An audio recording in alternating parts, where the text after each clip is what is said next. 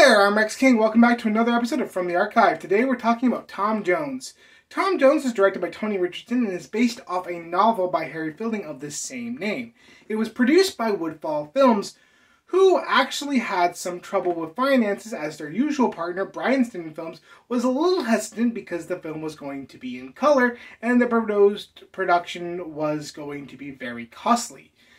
Luckily, United Artists stepped in to pick up the cost. Another issue the film faced was the fact that it was shot entirely on location in the English countryside and had a lot of weather issues that it had to overcome.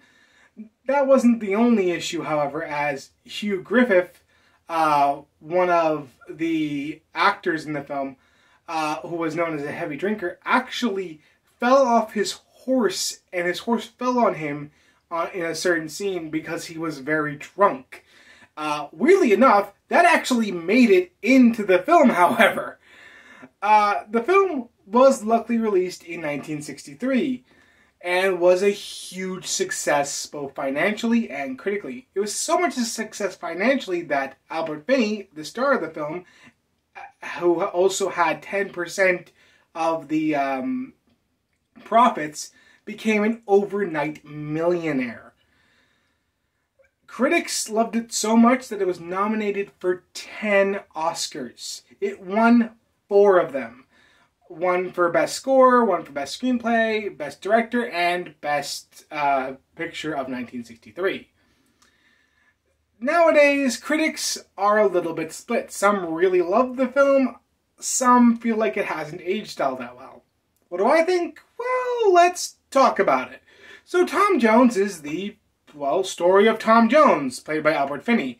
He's a low-born bastard who was kind of taken in by Squire Allsworthy, played by George Devine, and raised alongside Squire Allsworthy's nephew, Bliffith, played by David Warner.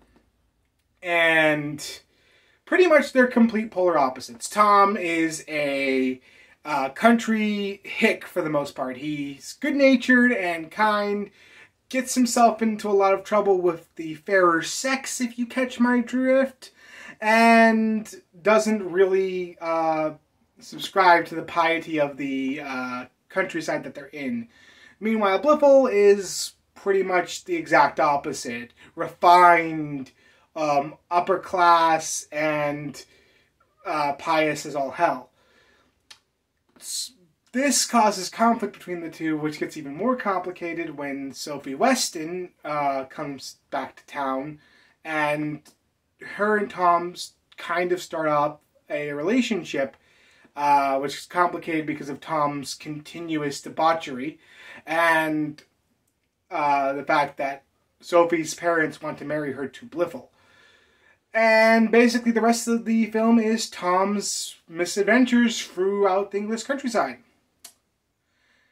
So this is an interesting Best Picture winner in the fact that I don't think there's been a Best Picture winner that's been nearly as zany and as over the top as this. The story sounds very simplistic, but it is completely bonkers. The stuff that this guy gets into is absolutely nuts. He goes from one scene where he's fallen for someone, gets in trouble for doing that. Another scene where he falls again for another mysterious meeting, gets in trouble again. Then he joins the army. Then he almost gets executed. I mean, this guy goes through a lot in this film, and it is really, really funny most of the time. I really enjoyed this film. I had a lot of laughs. I could not stop smiling throughout most of the runtime. I thought this film was absolutely nuts, and I loved it. This has to do with the character of Tom Jones primarily, as though this guy is flawed as all heck, I do really enjoy this guy. I understand where he's coming from, and I get that I really want to root for this guy because he is a good guy. He genuinely tries to do right by everyone he encounters. He just gets himself into trouble because every woman in this film wants to bang him for some reason. And thus that gets him into trouble. I do have a nitpick in the fact that because of the fact that he continuously has sex with like every girl in this film. I feel like Sophie wouldn't have forgiven him at the end of the film, but not only does she instantly forgive him, it's kind of feels very rushed and forced.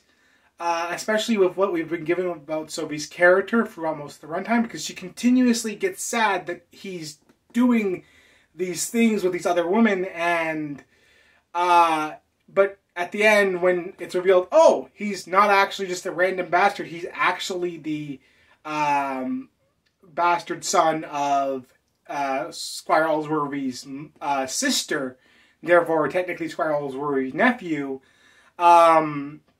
He all of a sudden gets forgiven for everything that he's done, and that feels a little weird. That being said, the other characters are fine. They're a little one-note at times, especially Blifif as an antagonist. He's not really developed all that well. He's just the opposite of Tom. And honestly, that's fine because Tom is the main focus of this film and he's a really well-done character. The performances are top-notch. This made Albert Finney's career, and it's not hard to see why he was nominated for an Oscar for this role, because he plays Tom wonderfully. His comedic wit is on point, and when he's playing Tom to be sympathetic, Tom is sympathetic. It really showed how much depth Albert Finney could bring to a character like this. The other actors are all doing a great job. Susanna York as Sophie Weston was amazing. All the other actors do a fantastic job and also bring some quirky personalities to their respective characters, and I really enjoyed what we got on the screen. Visually, this film is a little interesting, as most of the film was shot via handheld camera, and that gives it a more rougher feel than most films in color at the time that were using Steadicam. And I kind of liked it. I really liked the awkward angles and some of the more speedy film edits, as I feel like it added a more interesting feel and more dynamic feel to the film, as it's much more of a simpler film focusing on character dynamics. I don't feel like we needed a big Steadicam. And sometimes the shaky cam here actually works, especially with the hunt scene that's in the movie, as that comes off as chaotic and over the top, as it very well should. Then you have music, which was done by John Addison, and he did a fantastic job. I can see why he won Best Score of the Year, because, yeah, it's a really good score. And you can definitely see that it was definitely copied for future films, as a lot of films definitely took reference from what he did in this film and incorporated it into their movie. And that's really the understatement of Tom Jones, the effect it had on British film history, as at this point a lot of British films were more gritty, more realistic, and this film went for a more lighter, more fantastical tone and went completely ridiculous and over the top. And that really worked for it. And it was one of, like, I want to say 3 films, those 3 films being this, Dr. No, and A Hard Day's Night, that really, like, changed the British cinema as we know it. And I gotta say, I really enjoyed this film, and I